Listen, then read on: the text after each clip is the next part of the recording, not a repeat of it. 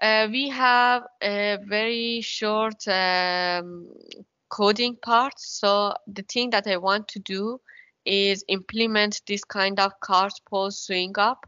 You can see it in right side in the laboratory environment.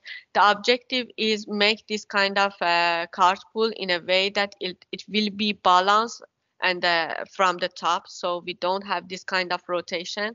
So they are trained this cart pull, this bundle, and you can see, for example, in the third training, it takes 5 seconds. They continue the training, and you will see what happened after, I guess, 6 or 7 episode of the training.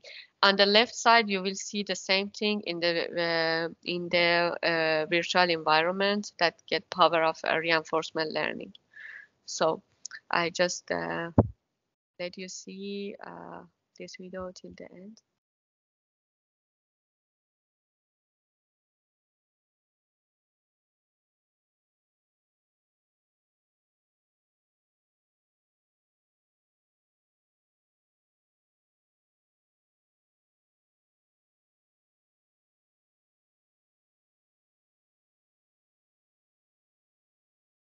Okay.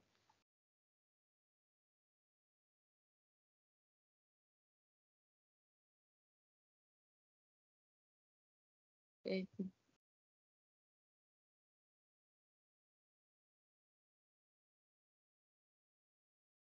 yeah. You see that it gives the help of the human to just being fixed at the for the first state. So I guess it will be finished soon. So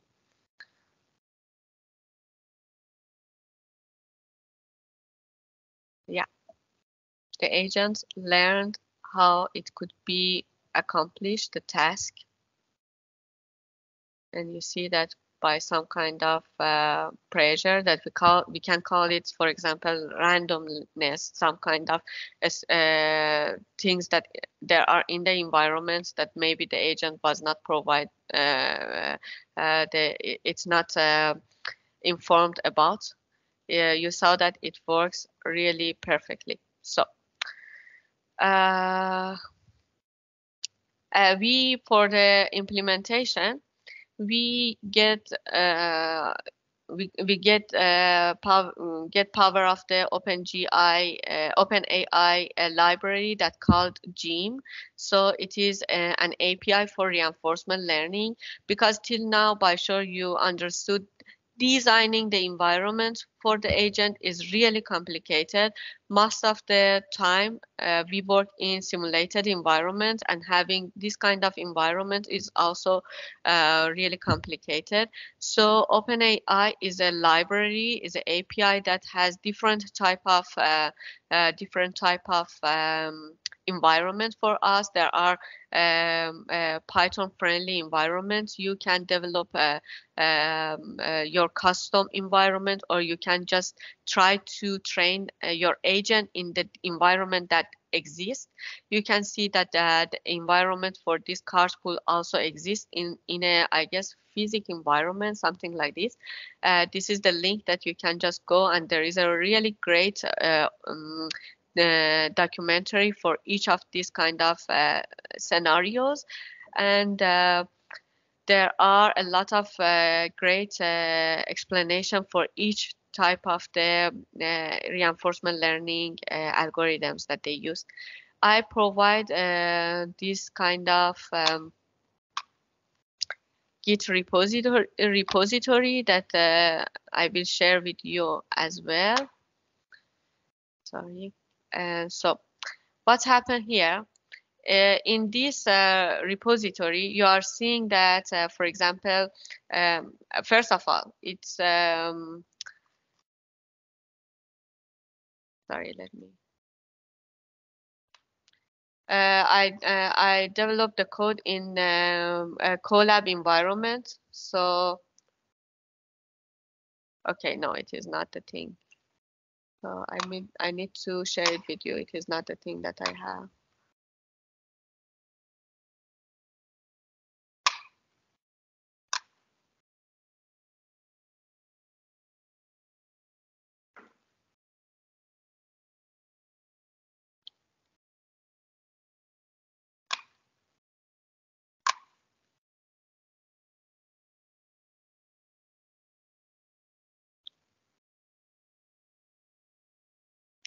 Okay. I provide the code in Colab environment that I'm sure that you are familiar with it. So there is a block of text, also block of code. So I try to put some kind of comments in the middle. First of all, I just try to uh, I will run it block by block. So the first of all, I need to install some dependencies. The thing that I'm using is Gym, the library that I mentioned. I will use Cross for reinforcement learning version 2. So because I already run the code, so okay. I prefer to run it in Google.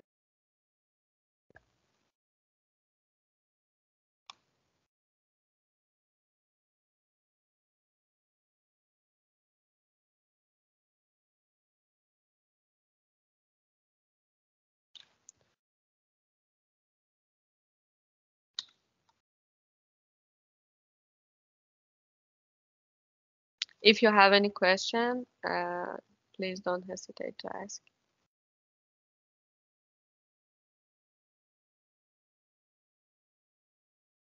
Thank you, Salma, for your presentation. You're very welcome. I just try to open my GitHub. It's not the password is not safe. So, yeah, I just wants to connect it to my GitHub. I guess if you just search for GitHub and my name, you also can have access to the code. Okay. Yeah, and we will do very short. Yeah, okay, good. GitHub.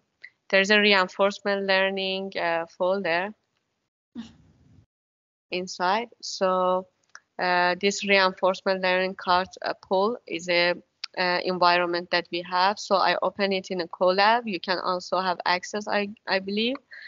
So first of all, I install some kind of dependencies. It's Gym, the library, the Cross, and the Cross reinforcement learning version 2. So uh, if you know that in Colab you can get advantage of the GPU if, for example, you have very heavy model, so you can take advantage of the GPU or TPU. So uh, you can, for example, here comes and define which type of the processor you want to use. For example, I decide to use GPU. I guess the training will take a little time because the number of the step is um, a lot, but the other parts of the code is very simple, straightforward. We don't have any type of problem for that.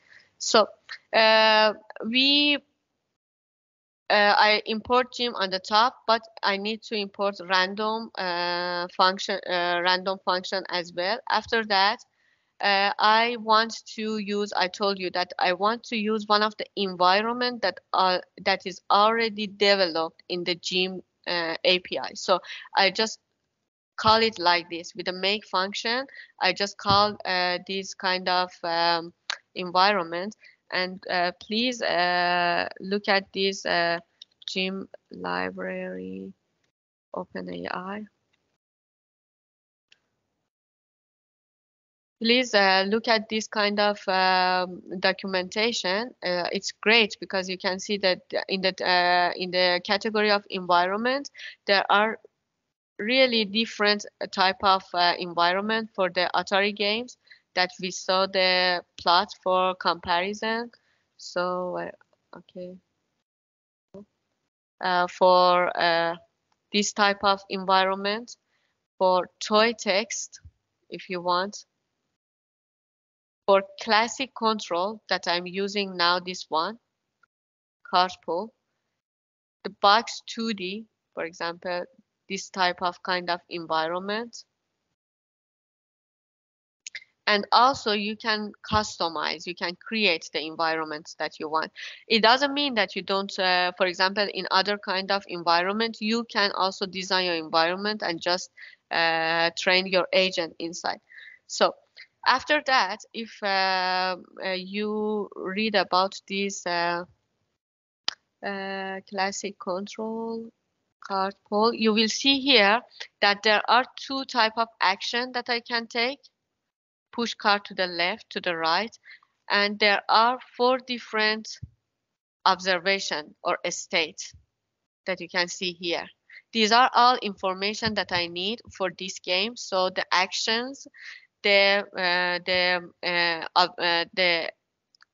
states, the states that I could have, the reward that could be the threshold reward is 475. It's based on the timing that this kind of pendule could be balanced. So it is the other thing that we should pay attention. And if we pass the threshold, there is the rules, or there is the um, rules that maybe we failed or the episode terminate when the pole angle will be greater or less than this, when card position is greater than this, and when episode length is greater than 500. So it means that the maximum reward that we can take in this environment is 500. So based on this information, I just called my environment. I get my action and my state. I just show it to being sure that the number, sorry, I didn't run this one again. So I showed that there are four states, as we saw before, two actions. And here I just use very simple function, not a function, we just write very simple code to run the game for 10 episodes. And we just at the beginning we restart the environment and the score will be 0. So this game will be continued till the time that the done value will be set to true. And what happened, we just choose one action as a random from this value 0 or 1, the action space that we saw. And just by this line of code, environment step, it says that which action we need to take on this step that we have. We calculate the probability, and after that, we calculate the reward based on the output of this function. As an output, we will have the number of states, the reward, and some information, and we calculate the total reward or return. So if I run, it's 10 episodes. By sure, it will be finished very fast. You can see that the maximum score is reached at the episode 7. We got the score of 46. Yeah. And don't forget that the maximum score that we could get in this game is 500. It is reinforcement learning. The agent learned by itself to reach to this kind of a score, but we don't get advantage of deep learning or DQN as a backend. So we try to implement the deep learning agent with cross. I need some dependencies. If by sure you are familiar with this part, because if you had some type of coding in CNN, you know that we usually use sequential models. We have two types of layers, dense and flatten, for the end. And we use different, we can use different type of optimizer. And in this case, I just import Adam. So reinforcement learning, like machine learning, is nothing else than optimization problem. So I import the dependencies, and after that, what happened here, we defined a function that as an output, as an input, sorry, it gives a state and action, and this is the structure of our network. It is something that we usually use for convolutional neural network as well. So we have the sequential model. We flat the image, the frame that we have, with, and as an input shape, we give the state. After that, we have two dense layer with 24 neurons in each. For the activation function, we use ReLU because it shows that has a good performance. And we, at the end, we will have one layer that just give us the probability of each action, and the activation function is linear that is used here. So this is the architecture of our model, something like CNN. I don't run this code because you can see maybe some error happen later. We need to delete the model, rebuild the model again, and after that it works. So I just define the function. Now I build the model based on the things that I defined earlier, and this is the summary of the model, exactly the thing that we mentioned there. We flat the input we have for a state. We have two dense layer, and we will do the decision at the end. So the total hyperparameter is not too much in this case. So after that, we need to build our agent. So the things that we are using is agent from reinforcement learning, policy, and the memory. So I just imported the dependency. The agent, the thing that we saw, is a deep Q network agent, the same as the thing that we saw. For the policy, there are different type of policy that we can use. Also for the agent, there are different type of agent that you can use. Sorry, agent, reinforcement, cross reinforcement learning.